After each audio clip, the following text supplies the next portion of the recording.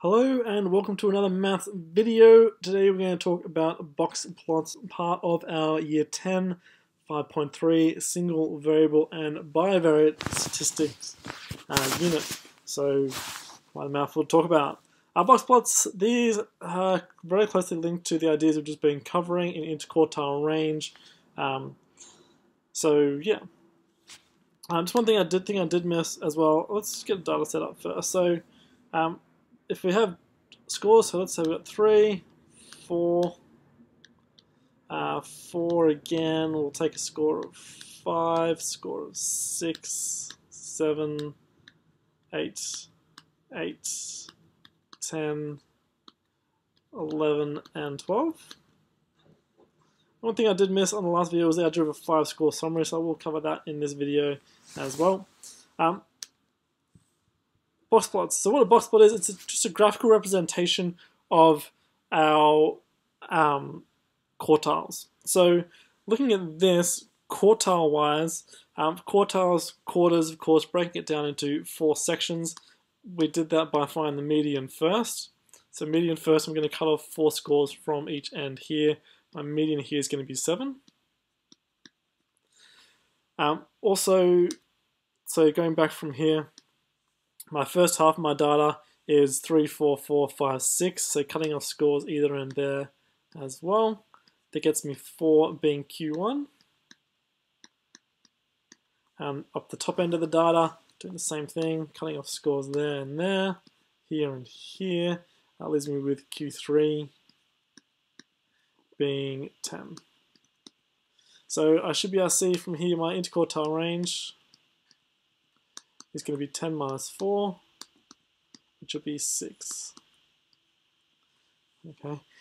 Things to note. Firstly, I did miss last lesson. I said I would talk about the 5-score summary. So the 5-score summary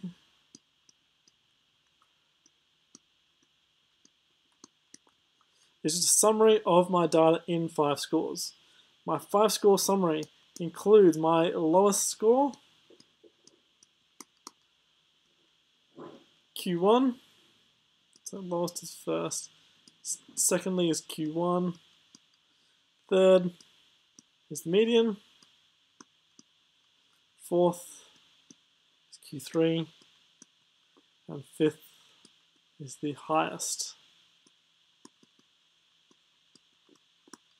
So my 5-score summary here, I'll just use the letter S is equal to, and it's a set. So set notation, it's 3, 4, 7, 10, and 12. So they are my 5 scores, my 5-score summary. My lowest score is 3, my median is 7, my highest score is 12, so 3, 7, and 12, and my quartiles are 4 and 10. So first quartile, second quartile, third quartile, fourth quartile, 2 end scores, middle score, the first quarter, the third quarter. A 5-score summary, S4 summary. My box plot is a way of representing this. So what I'm going to do, I'm going to draw, I'll try and keep it all on the same screen. I'm going to draw a number line here. So my number line in this case is going to go between 3 and 12. So that number line, go between 3 and 12. Keep it nice and straight. Do use a ruler. I don't have one because I'm on a computer. A bit more difficult for me. If I go to 2 and 12, just to keep numbers a little bit nice. If I have 2 and 12, halfway between 2 and 12 is 7. So I've got 2, 3, 4, 5, 6, 7, 8, 9, 10, 11. So 3, 4, 5, 6, 7, 8, 9, 10, and 11. So what it looks like, my lowest score, my highest score, I mark with little dashes. So my lowest score is a 3, little dash there. My highest score is a 12, little dash there.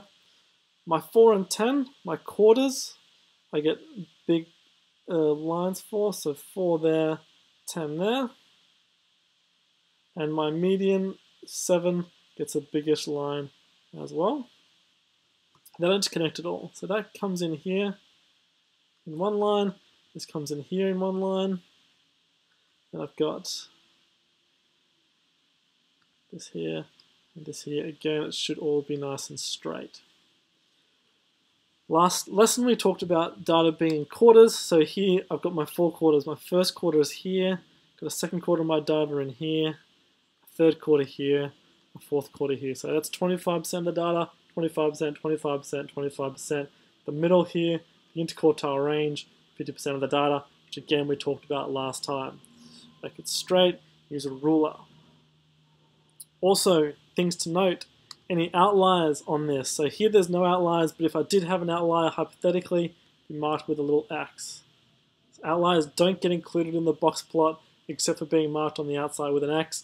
I should continue my axes out there to whatever the outlying score is. So say that is 20, I would include out there to a 20. I'm not even sure if that fits the definition right now, but any outlier is marked with an X on our box plot.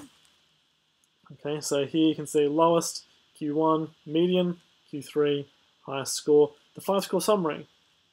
So lowest, Q1, median, Q3, highest, 5-score summary is represented there on my box plot. One more example, just to show you again. So if I have the scores, and I'll take the scores here, let's go 7, 7, 8, 9, 9, 10, 13, 14, and 16. Okay, so scores here, well, let's put an outlier in as well, actually. Let's put an obvious outlier in. So the interquartile range will be, say, I don't know, 5-ish off the top of my head. It could be wrong. 1.5 times that is going to be 7.5. So let's put something 10 more. Let's put a score of, let's say, 25 in here. It should hopefully be an outlier, pretty obviously. So going through, finding my range, interquartile range, well, not range, interquartile range, quarters. Quarters, 1, gone, gone, gone, gone, gone, gone, gone. I'm left here with this being my median. So 5 scores here. 1, 2, 3, 4, 5 scores there. So median there is 9.5. Q1, middle score on this side would be 8. Middle score on this side, 14.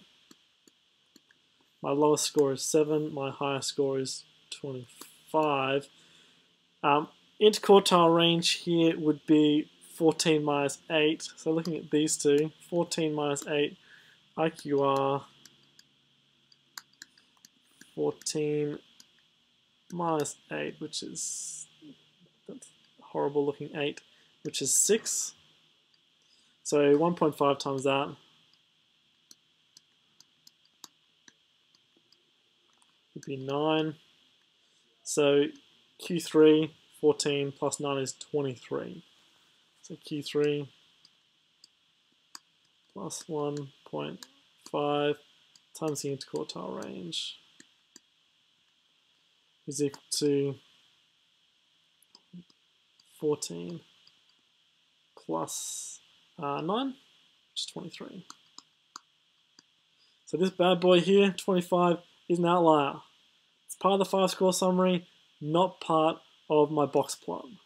Okay, so my box plot, my numbers on my number line here, I need to include 25 just so I can fit it in for scale. I'm going to go for 5 just to make the numbers a little bit easier. 5 to 25. In the middle of that's going to be 15. Middle down here is going to be 10. Middle over here is going to be 20.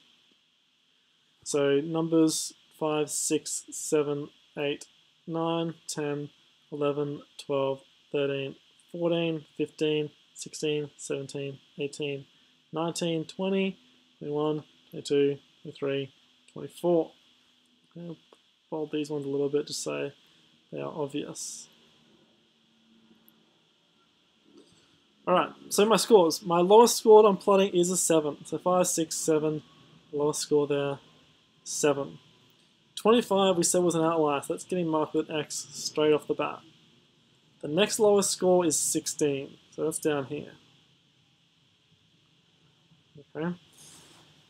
Then looking at my quarters I've got 8 here, 14, so 8, that's 7 there, 8 gets a big mark, 14 gets a big mark as well. And then my medium's 9.5, that is running through here. So this right here is my box plot.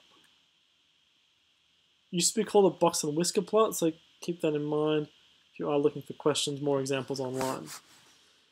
In terms of bunching, like I said, 25% of scores here, 25% of scores here, 25% of scores, 25%. You could ignore the 25 up there being the outlier. In terms of bunching, scores are bunched here, scores are bunched here. So this first 50% is actually quite compacted together.